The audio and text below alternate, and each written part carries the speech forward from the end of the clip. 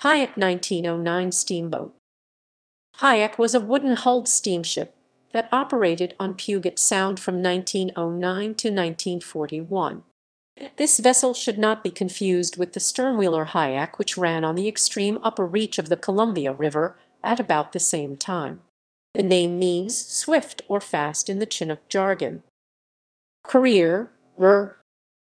Hyak was built at Portland, Oregon in 1909 at the shipyard of Joseph Supple for the Kitsap County Transportation Company. The vessel was 134 feet 40.8 m, rated at 195 tons, and was equipped with a triple expansion steam engine with cylinders 12, 18, and 32 inches in diameter, with an 18-inch bore stroke on all cylinders. The engine worked on steam produced at 225 pounds of pressure and generated 750 horsepower. Hyak was brought up from the Columbia River around the Olympic Peninsula by Captain J. Reynolds. It was reported that during this trip the vessel was at times able to reach a speed of 20 miles per hour.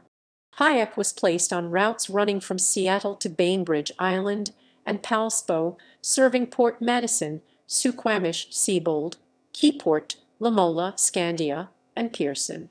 The vessel was also used for excursions.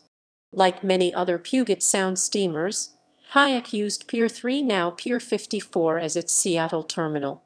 Hyak was one of the faster vessels on Puget Sound and was a favorite among passengers. Hyak was one of the last of the wooden-hulled steamships of Puget Sound to operate in regular commercial service.